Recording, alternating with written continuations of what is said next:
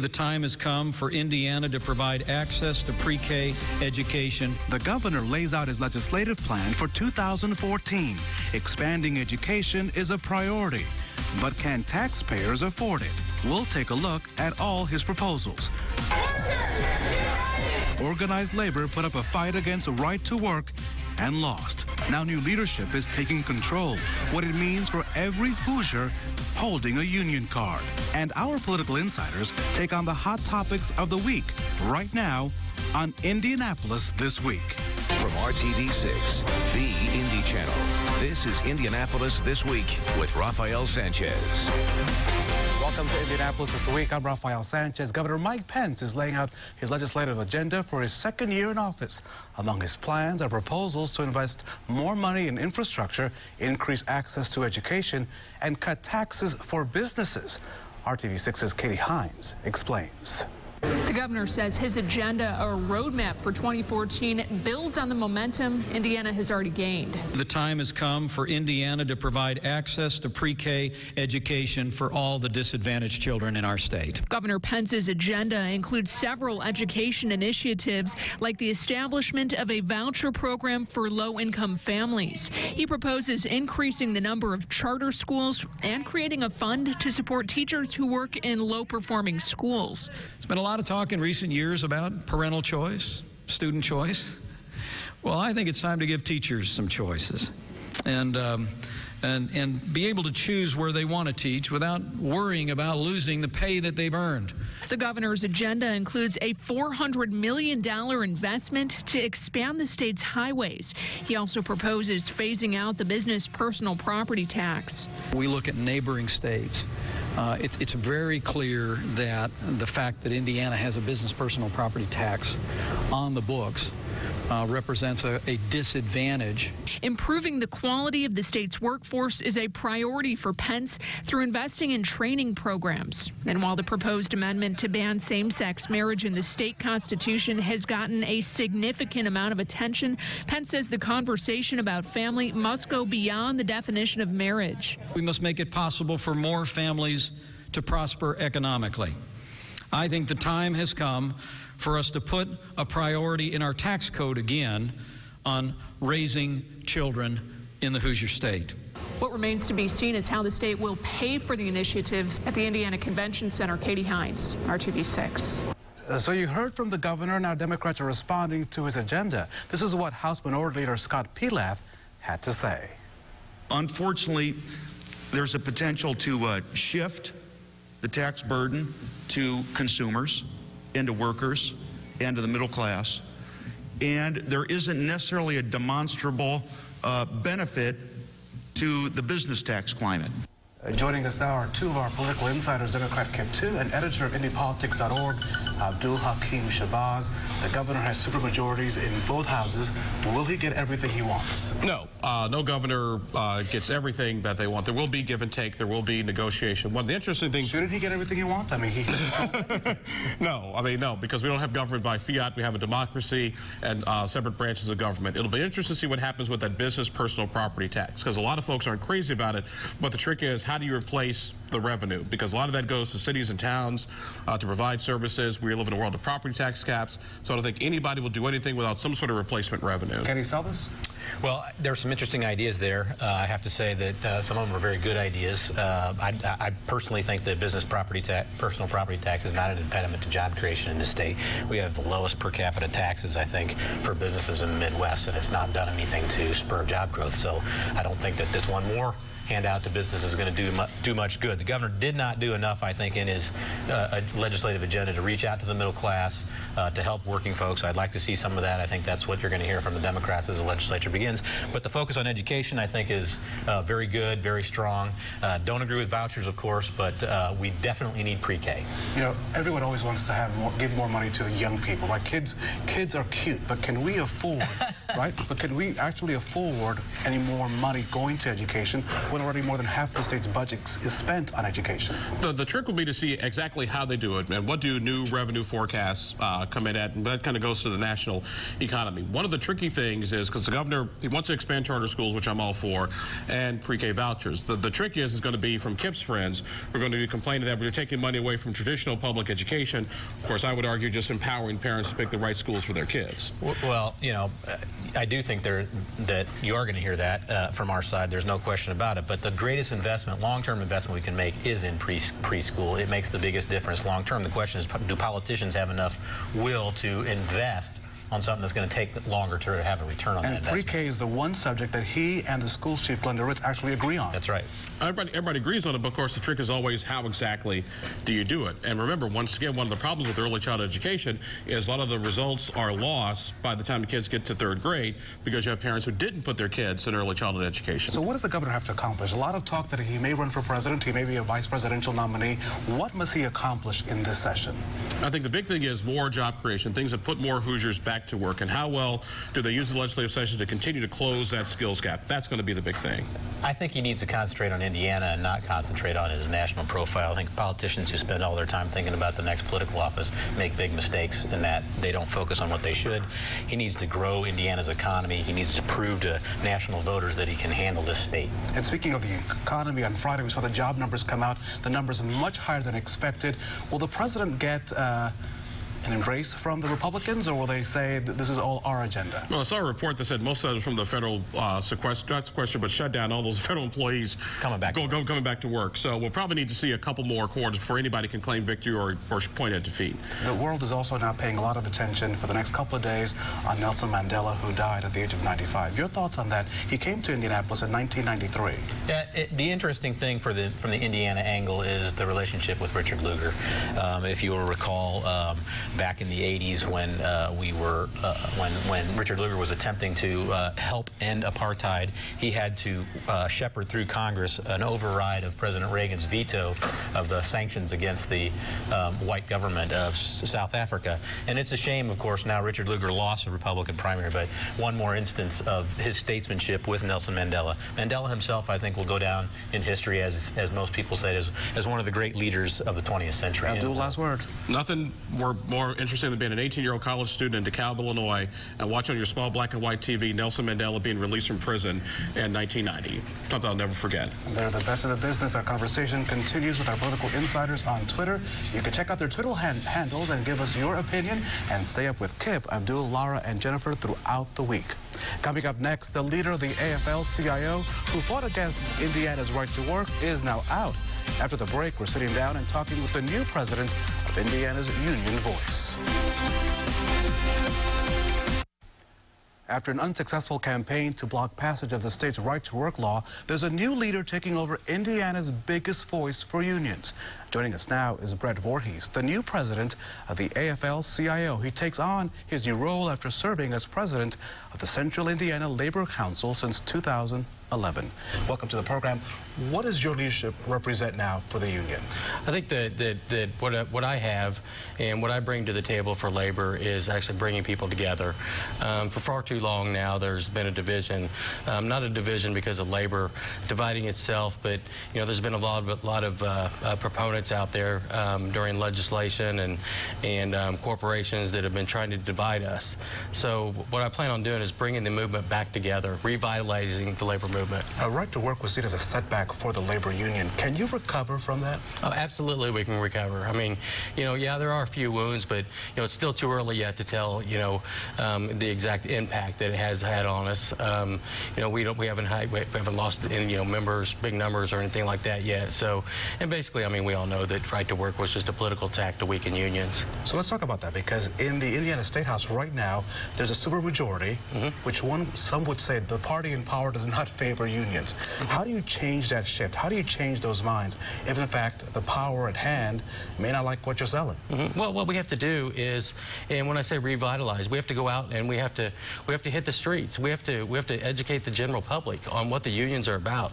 We need to let the general public know that we pave their streets, we deliver their mail, we pick up their trash.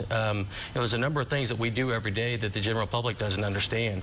Once the general public gets a better understanding of what we do, then in essence, hopefully that'll go on to the legislature and their districts and move on, so that there is a need for unions instead of trying to weaken unions. In Indiana, we've seen a growth in manufacturing jobs, and that many of the folks that join unions are in that sector. But in this 21st century economy, how do you convince a 21-year-old or a 30-year-old who may not have a good opinion or may not know about unions that they should be a part of one? No, we just have to educate them. I mean, we have to educate them on what the union's actually about. What their collective bargaining rights are. How we bring the 40-hour work week to them. How we bring their overtime pay for them. But only that, but only having the job security, knowing in a year or 2 years or 3 years exactly how much money you're going to be making, what kind of increases you're going to be making as well, and you have that protection. How challenging will this be for you? Do you have a timeline? Is this a 5-year process, a 10-year process? What's your strategic plan to get this accomplished? Yeah, as far as a timeline process, it's really hard to tell. It's going to be tough. There's a lot of challenges ahead of us.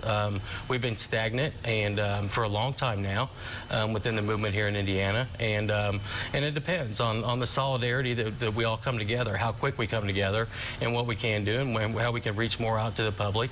And to be honest with you, when we're down at the legislature, reaching out to both sides of the aisle. Not just because there's an R or a D or an I, but to actually show the benefits of being a union person. The last time we saw you in large droves was for those rallies because of right to work. How will we see you at the State House beginning in January? And how will we see your presence in this election cycle? Well, we'll be well represented at the legislature. We'll be lobbying for... In those numbers or seeing videos from those protests, will we have that kind of presence, that kind of voice at the legislature? No, there will listen to us. No, there won't be big rallies or anything. I plan on myself and working along with other affiliates with their lobbyists there as well, and working on any legislation that does come about that not only affects unions but affects working people in general. Brett Voorhees, thank you so much. Come back again. Thank you, sir. We'll be following everything you do for the next couple of months and years. Thank you so much. Appreciate it. The development of downtown Indianapolis is taking a big step over the next 5 years. The Velocity Plan was unveiled, and it calls for some big changes. We're talking about them with Indianapolis Downtown Inc. right after the break. Indianapolis Downtown Inc. is celebrating 20 years of work with the Circle City by unveiling a plan called Velocity. This week, the 5-year strategic plan was unveiled. One of the projects would redesign University Park between the Indiana War Memorial Plaza and the Federal Building, making it more active with areas for kids to play. Another proposal puts a massive bike and pedestrian bridge over West Street to open up downtown to the IUPUI campus.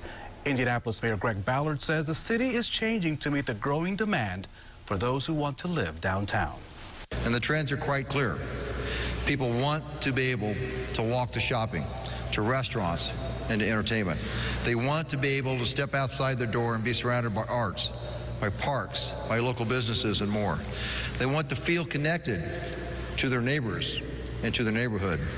And the trend is also clear that people are quickly realizing that they can do all of this in Indianapolis.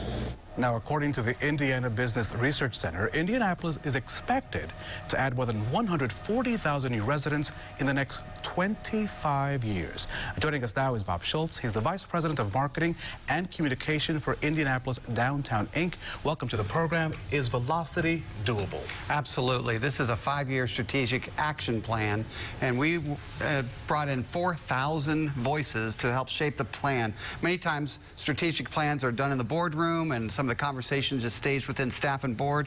We open this to the community. What are the priorities we need for downtown? We've been a commerce center. We're an incredible events destination. What do we still need to do to make downtown more whole, as well as more successful and sustainable? And residential seems to be the conversation. Is that the priority? I mean, of all the things you have to accomplish over the next 5 years, which seems somewhat daunting, what is the priority in that plan? Well, I certainly think it is re-looking at downtown as a resident center, as a residential magnet. Clearly, the demand for downtown living is at an all-time high, so we have such new talent and energy moving into downtown, millennials as well as empty nesters, bringing in significant income not only to our county, but also to the state. These are people moving newly into the state of Indiana and are doing it in downtown Indianapolis. We often hear from those who live in the corners of the state, whether South Bend or Fort Wayne or Evansville. Why do we keep talking about downtown Indianapolis? Here they go again, another plan. But the reality is at the center of the state, the capital city, is the economic engine. Am I wrong about that? Or no, you are absolutely right. In fact, 43,000 jobs per square mile in downtown Indianapolis compared to 66 jobs per square mile average across the rest of the state. So we know it's an economic engine that's driving our state, and it's certainly understandable as you look at, Indianapolis gets everything or whatever. Well, it doesn't, and obviously we are a driver of the economy, but there are great destinations all around the state of Indiana. We just know let's continue to invest in what's working, and that's downtown Indianapolis. If you draw all these families here, about 140,000 in the next couple of years to Indianapolis, do we have enough stuff to sustain that kind of movement to the city? That's certainly what the plan looks at, is trying to identify what are those residential amenities that families require, that empty nesters require. What do you look for in your neighborhood? So what do we need? What are we going to see? More restaurants? Are we going to see more parks? Are we going to see more? Yes. Street level retail, dog parks, places for children to play. In downtown Indianapolis? In downtown Indianapolis, a dog park, yes. So that's some of the conversations we're taking. We think about that as like we take that for granted in our suburbs. As a place to walk the dog, run the dog, whatever, place for children to play without fear of running into the street. That's necessary in downtown Indianapolis as well. The city's in the middle now trying to bid for a Super Bowl. Right. Does that bid process, does that distract from a plan like this, or does this plan help that bid process? Well, and this plan also recognizes the value of art, sports, and entertainment in the downtown energy. So going after a Super Bowl realizes we have the amenities necessary to bring large-scale events to town. But as you know, you don't build a church for Easter Sunday, so we can't always be talking about what's that next great big event. We will, because that is what makes Indianapolis known so well across the world. But sustaining that momentum in between those major events, we need to build our residential base as well. This past weekend, you had a major event, the Big Ten championship game. Is that part of this as well? I mean, how do you get those crowds to want to maybe move here, right? We have people in from Michigan and Ohio. That's right. Come live in Indiana, right? That's right. And so they're exposed to the walkability, the connectivity of our downtown, the energy, the street level retail. They're exposed to this dynamic sports town that we have. And by doing so, they're saying, I may want to be a part of that, or my business is thinking about expanding or relocating. I want to be a part of downtown Indianapolis, and we want to welcome them. Bob Schultz, thank you so much. Absolutely. Merry Christmas to you. We do appreciate that, too. Thank you. There's plenty to do in downtown Indianapolis in the 12 days leading up to Christmas. Each day offering a free activity. Everything from free ice skating at Pan Am Pavilion to free admission to the Children's Museum. You can check all those details online on our website, theindychannel.com. After the break, find out how you can help some needy children and their families with a brighter year this holiday season. We're getting into the holiday spirit of giving here at RTV6. Look for us on Monument Circle next week at the RTV6 Toy Drive. We'll be collecting toys from 6 a.m. to 6 p.m. on Thursday, December the 12th. You can donate new unwrapped toys or cash and help make a child's Christmas. Or you can bring toys anytime between now and December the 17th to the RTV6 studios here on Meridian Street between 13th and 14th Streets, or drop off donations at any AAA office in Central Indiana. And joining me now is the man behind the toy drive, our very own Chief Meteorologist, Kevin Gregory. Now, if we come to the circle next week, you promise no snow, right? And if we do have snow, you don't have to get out of the car. So you drive by, roll down the window, we'll be happy to grab the toy, and thank you, of course. And we're helping kids up to 12 years old. And so what happens, these 10, 11, 12-year-olds, the big kids, oftentimes you mentioned you can drop off cash. That becomes extremely important right at the end of the toy drive because we can target the buying for the need that's left. Oftentimes we get for the younger kids, say this 4 to 8 year range, but the older kids obviously benefit too. So we've helped thousands. And we could use more toys. Oh, you can always use more toys. It's pretty amazing. Through the community agencies, these families will be qualified to receive toys, and the need is great. if you just listen to the radio, there's so many great organizations out there doing many great things within the community. This is just one of those. So we thank you for your support. That's an easy day next Thursday. I'll also mention we'll be in Carmel at the AAA location. There's 9 locations you can always drop off at, but we'll be there at Carmel AAA Way for toy drive drop-offs. And it's so amazing to see the parents, because they actually go shopping for their child to pick up those toys. I mean, parents really that are in need really need this, Kevin. And you should see the benefit to the givers. Yeah, I mean, how much they enjoy it. Access Recovery and Recycling put together about 14 bikes. They not only bought them, they assembled them, and the guys loved it. They have the patience for assembly, Raphael. Kevin, thank you so much. See? Hey, next time, since you're so tall, can you just squat for me? I'll just relax. Thank you. Kevin Gregory, you're amazing. Thank you. Thank you for watching. I hope you'll join us next week for another edition of Indianapolis This Week. When you stand by next to Kevin Gregory, you just get flustered. I'll see you next Sunday. Thank you for watching.